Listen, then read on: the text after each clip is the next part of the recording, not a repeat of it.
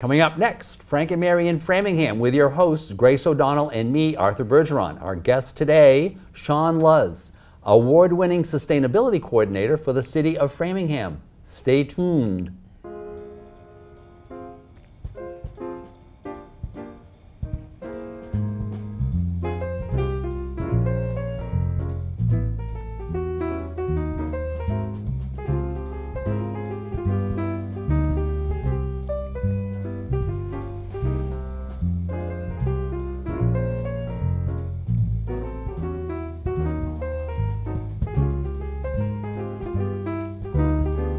Go ahead. Hi, welcome to this episode of Frank and Mary in Framingham. We're glad you've joined us. I'm Grace O'Donnell, Director of Elder Services at the Callahan Center. And I'm Art Bergeron. My day job is as an elder law attorney at Myrick O'Connell. We're a big firm. There were 70 of us. Everybody gets to do what they like. I like doing elder law. But this show is not about elder law. It's about my friends Frank and Mary. If you've seen any of my presentations, on cable or otherwise, you know that Frank and Mary's goal in life is to live in their house until they die and be buried in the backyard. And if they live in Framingham, they want to stay right here. They don't want to move someplace else. So the question really then is, if you're like Frank and Mary, what can you do in order to stay right where you are? You don't want to move. And so what we do on this show is we try to invite guests who can help you figure out the people you need to know and the programs you need to know about, so you can do exactly that, stay right here in Framingham. With me is my good friend Grace O'Donnell, with whom we've been doing this show for a long time now.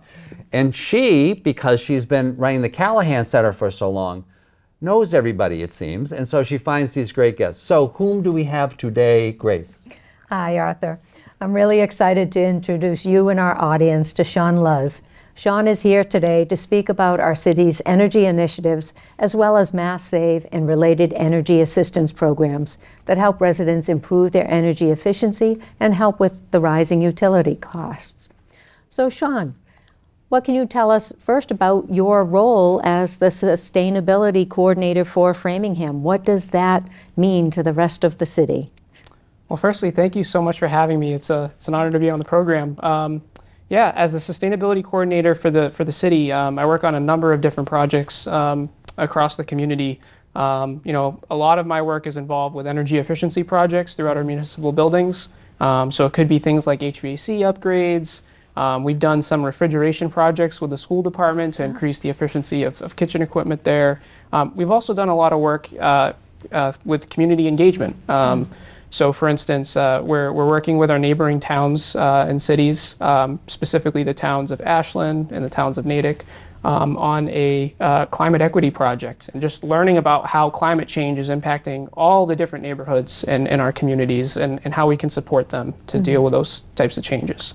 I imagine some of those impacts are things like rivers overflooding. Framingham has so many little ponds and rivers, and some of the surrounding communities do as well. I imagine that's one of the concerns that people have. Yeah, no, that's an excellent point. So that's definitely one of the major climate hazards Framingham faces. I think another key one that we're really looking at is extreme heat. You know, I think as the years go by, we're going to see hotter and hotter weather. And especially for you know, our residents that live in areas of the community that maybe have more pavement, less green, what we call green infrastructure to help absorb some of that heat, you know, that can present problems, especially if they don't have, you know, air conditioning or good insulation in their home. Right, right. Yeah. So this is a huge thing. I mean, yes. You've been doing this for a while now. But so first of all, you're award-winning. What award did you win? So I was awarded the Leading by Example award from the Commonwealth. I believe it was the Department of Energy Resources. Oh, that's great. Yeah, and honestly, it really is. Thank you. It's I consider it a team award. I'm so thankful to be working with. I mean, there's so many amazing people that work for the city. Grace included, just the amazing programs that are going on that people don't consider maybe as sustainability. There's so much that fits within the sustainability umbrella. So I just want to recognize that, and the fact that, you know, these programs won't be possible without working with so many other colleagues that work for the city. So, right. So just as a curiosity, when you came, were you the first sustainability coordinator? I was. Yes. And where do you start? And kind of where are you on that?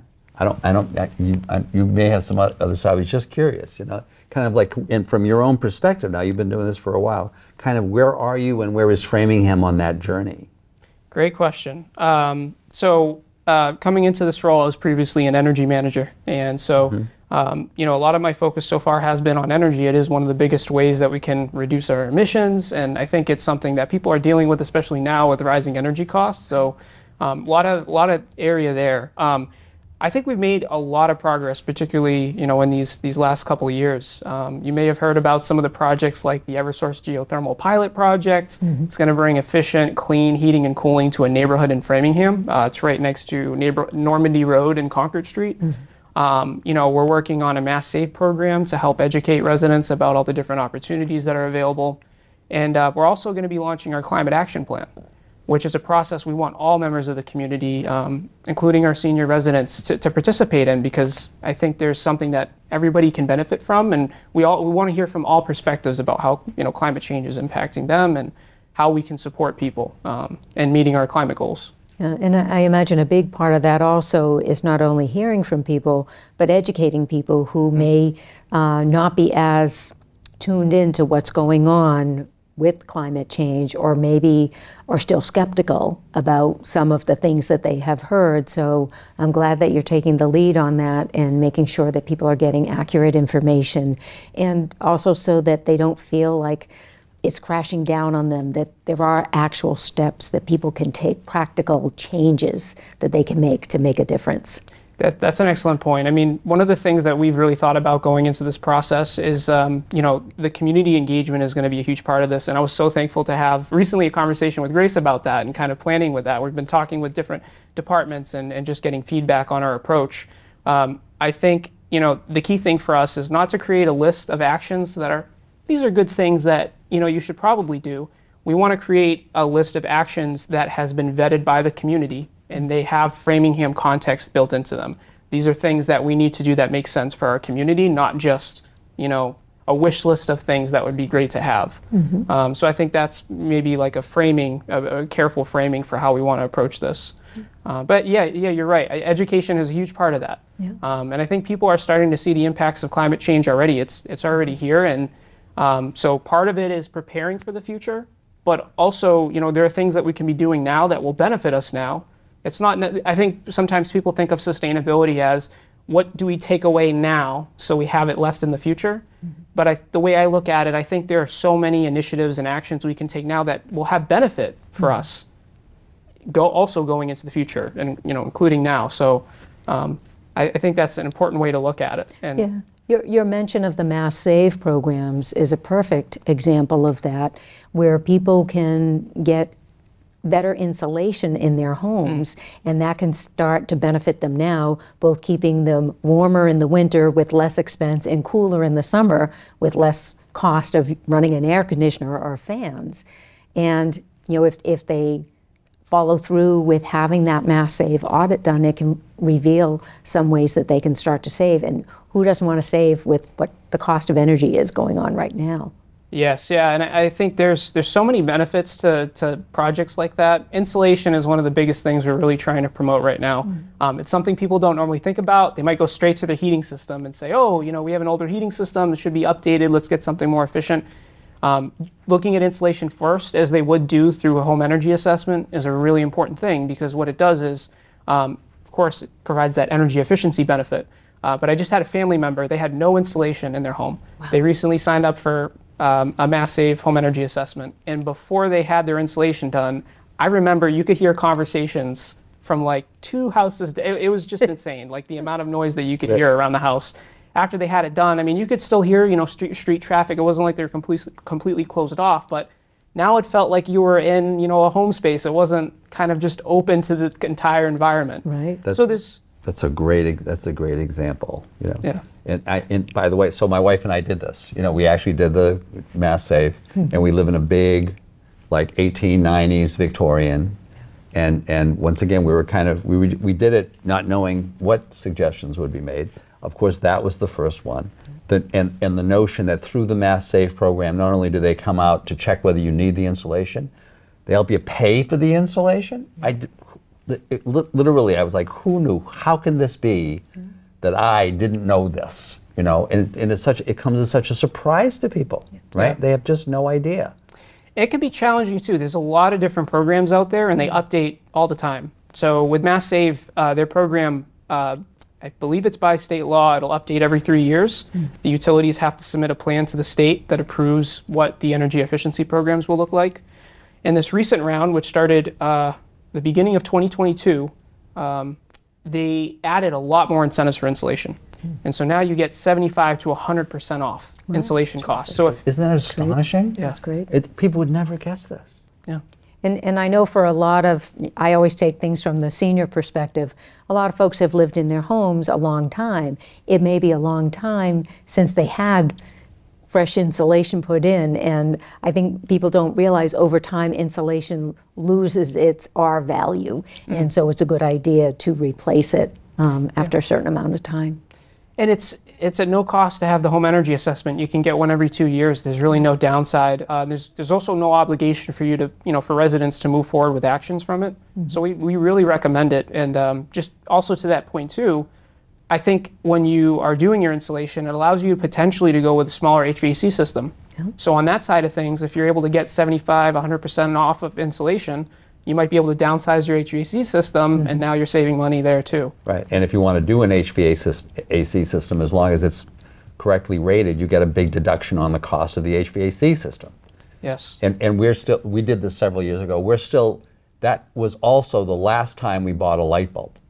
Because as part of the package, you got this it was like this care package in this huge box. And it had a ton of light bulbs. It had several other things. But the striking thing was the light bulbs. There were all these efficient light bulbs, so they never burn out, right? So now every time you're replacing one, you're replacing with one of these. I'll be dead before one of these bulbs burns out, right? And once again, the effect, so the effect on your energy bill, you don't realize how much of your energy bill is about lighting up your house. It's just wonderful. It's wonderful. Yeah. It can definitely have quality improvements too. I mean, we recently did an energy efficiency program for small businesses, and some of the small businesses we visited had missing fixtures in their ceilings, and so we were able to give them that benefit. It was just night and day to see that kind of change, and obviously on a residential basis too. It's a great Huge, offer. Yeah. I can imagine one of the questions people might have is how long does that Mass Save energy audit typically take? If you know that. That's a great question. I think it'll definitely depend on the size of the home. It's no more than a day process for them to come in. If there's something specialized that they need to look at, they may want to schedule a separate visit. But really, I think the nice thing about the Mass Save audits is you can you schedule your time in advance. You know when it is up front. And in addition to that, you're going to get a report after the assessment is done that'll kind of outline what are the high-level solutions, opportunities that you can do for your home. If there is for instance with insulation, that may require a return visit, they could do some testing on your home to determine what's the leakage. They'll actually be able to see how leaky your home is and how much of a difference insulation and also air sealing is a kind of a combined measure. How much of an impact those will have. And what's great is they'll do a measurement after that will then show you with these improvements how much more energy efficient your home is. And therefore how much you save. Yeah. How much you save ultimately, right? Yeah. Yep. No, it's a really great program, and I think that's one of the main reasons. Even before what's happened with energy prices recently, we really wanted to get the word out, because rather than reinventing the wheel, this is a program that's already available. And I think a lot of the battle right now is just making sure people are aware that it's out there, what types of opportunities are there, and that we're available. The senior center is of course available to help seniors, and just generally I think we're really combining our efforts to make sure these resources are accessible to all residents. But I suppose especially hitting seniors. I mean, you talk about the group that's the most likely to be living in an old house. Yeah. Is an old person, right, who's been living in that house for a long time. And once again, it can be an 1890s house, or it can be a 1950s house, because no one was conscious of this stuff. Right, yeah. But you just, you put up the walls, insulation, what's that, So it affects a lot of our folks, right? Yeah. I know one of the things that the staff at the Callahan Center tries to help people with is applying for LIHEAP, the Low Income Heat Energy Assistance Program. And I think a lot of people don't realize that they may be eligible for it. I know for a one-person household, as long as your gross income is in the range of $42,411, you could apply for this. It won't pay your heating costs for the entire season, but it may give you a month's worth of oil or gas or electric, however you heat your home. And for an individual, a one-person household, that gross income ends up being about $3,534 a month. For a couple, they can earn $55,461 per year or $4,261 per month. And so there are a lot of people who could be eligible for this and they don't take advantage of it. I believe the amounts that are available typically range between $355 and $600 when you apply for this. But to me, that's some sort of savings that can help. And often when our staff meet with somebody who is struggling to pay a utility bill, they can check with them and find out, well, you might be eligible for even some other programs, and the staff can help them with that application process. So we'd like to encourage people to seek out what's available to them. And if you don't even know, just give our Council on Aging department a call and we can fill you in and we can help you fill out the applications too. Yeah, and I think, you know, there's the LIHEAP program, there's Mass Save. I think the service that the Callahan Senior Center offers in itself is so critical because one of the things we've been trying to do is link these programs together. Yeah. It can be challenging, even as someone that's working on, you know, trying to figure out how these programs can fit together. For instance, with LIHEAP, as you mentioned, you know, Eversource has a separate discount rate for utility costs. Mm-hmm. So those aren't exclusive. You could be on LIHEAP and also benefit from discounted rates from Eversource, and those income thresholds, the guidance that they provide, it's often very similar. Right. And so like making those connections, which your staff have been so proficient at doing, like that's such an important tool for the community. Yeah. Yeah, it's important for people to know what's available to them. We have a lot of community resources from the state and even the federal government, but a lot of times people just don't realize what they can tap into, and that's what we're here for, is to help them become aware of that and to make use of them. And that's the key. The key is that most people, by the way, me included, wouldn't be aware of a lot of those income criteria, as you were just explaining those numbers. Yeah. I had always heard of that program before, never knew what the income criteria were, assumed that the income criteria were about 50% of what you just said. Wow, wow. So, right? that's so there's the a huge, that applies to, I mean, because who is the standard senior, right, is asset rich and income poor, right? So they got their house, they've killed themselves, they paid the mortgage, you know, maybe they've got a small IRA or 401k, but many people, they're just living on their pension, especially if they're public employees. So they don't have a lot of accumulated savings, but they're, but they would be ideal. All these folks would be ideal candidates for a lot of this stuff. Yeah. Yeah, I think, like was mentioned, I think another important connection too is if you qualify for LIHEAP, you also qualify for enhanced energy efficiency incentives. And a lot of times that these energy efficiency improvements we're talking about, whether it's insulation, even appliances, that can potentially be covered 100%. And that's I know that's something your team works on as well. Yeah.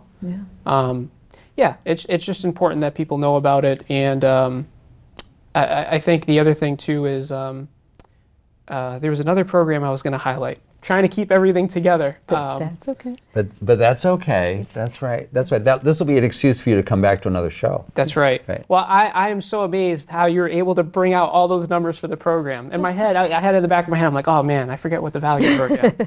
Well, I wouldn't be able to give you details of larger households, but most of the folks that we encounter are either a single individual or a husband and wife or a couple or a parent and an adult child.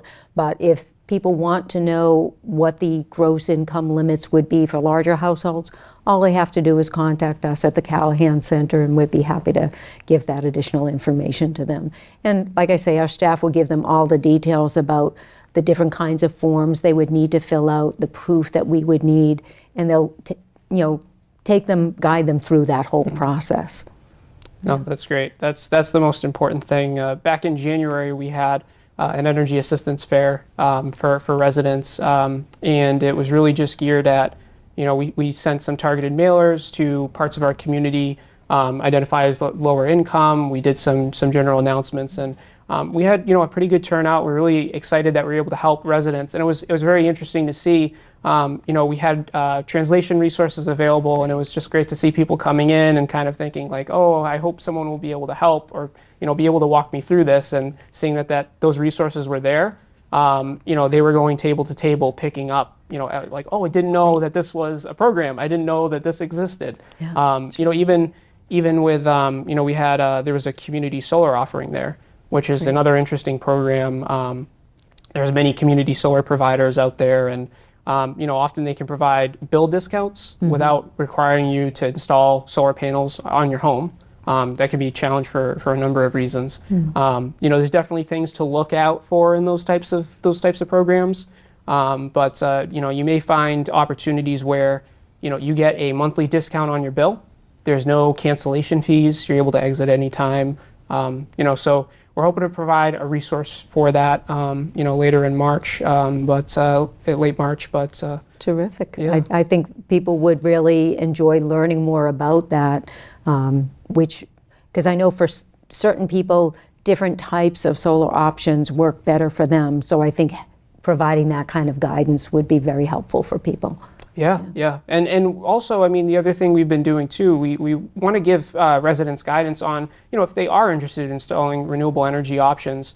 Early in 2022, it started in late 2021. I'm trying to piece together timelines. We were talking at the beginning of the show how it's, the world is like pre-COVID and yes. post-COVID. And like, what happened in there? There's this kind of hole, right? Yeah. So during that time period, around there, we had a regional project where we were offering, we worked with some vendors for solar, for heat pumps, which is another clean energy technology that I think many people might be hearing about now. But basically, we offered a program where residents could sign up for a clean energy assessment, specifically for those technologies, and then they could get no-cost quotes to install them at a discounted rate. And so that program has since ended, but of course we're always looking for ways to support our residents and provide resources about these types of opportunities are out there. They might not necessarily be the focus of like a mass save home energy assessment. Those are much geared towards energy efficiency measures like maybe simpler upgrades to your HVAC system, insulation, that type of thing. But those other opportunities are out there. And there's rebates for those as well that have in recent years really climbed. In fact, based on income guidelines, you could get up to, if you're doing like a whole home heat pump system, you could get up to, it's around $10,000 to $30,000. It really depends on the size of the system. There are very significant rebates and incentives available. That's good. Because that's always been the disincentive to those systems. They save you just a boatload of money. And so over time, once again, I know this from having talked to these folks who were talking in Westboro, that you can do the projection and show that over time you really are saving a ton of money, except that it's always the upfront cost. And if you're a senior and you're always kind of in the back of your mind saying, so this is the money I have to live on till I die, do I really want to write this big check, right? Yeah. So to be able, and that's the disincentive. They'd be scared about that. So to know that they have that they should at least consider it. I guess that's so much of the issue is when you talk to people about this stuff and you say, if you just talk to somebody about it, doesn't mean you buy it. Right. Right? Just talk to somebody and then do the math yourself. Or in the case of the folks at the Callahan Center, let them do the math. Yeah. Right? And then you can decide, does this make sense for me? Yeah. Yeah, and I think it's one of the challenges statewide. If you look at the state's climate action plan, one of the challenging things is knowing when to look at those types of replacements. A lot of times it's, oh, my heating system broke. time to replace it. Well, we have an emergency. We got to switch it out with the same equipment. Right now. Right. Yeah. That's right. So that's Or the adjuster shows up or whatever. It's, oh, sorry, right? yeah. We only have a couple of minutes left, Shawn. Is there any other piece of what you were working on that you want to make sure to inform people about? Sure, that's a great point. I think for our senior citizens, the first resource that I would definitely advocate you reach out to first is, of course, the Callahan Senior Center. I think that you have that connection to so many different programs that are specifically energy related, but then there's also some that are somewhat related, and you got to piece them all together. So I think you guys do such an amazing job at that. So I would say that. And the other thing I would say is on Framingham's website, for maybe other resources that might be outside of that, or just if you're wondering what else is out there, I would just encourage residents to visit framinghamma.gov/saveenergy. Save energy. So that is a kind of a landing page where we're hoping to host resources and just update it over time as more and more information comes out.